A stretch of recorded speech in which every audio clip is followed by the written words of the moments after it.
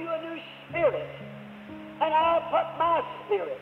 Notice, the new heart is put right in the middle of you, and the new spirit is put right in the middle of your new heart, and His spirit is put right in the middle of the new spirit. It's just like the mainspring in a famous watch.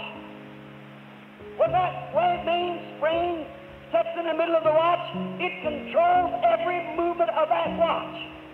And that's what's the matter, friends. Now, I hope you see this. And I'm not saying it to be trying to twist or be indifferent. I'm only saying it because I know that someday I'll stand in the judgment with you.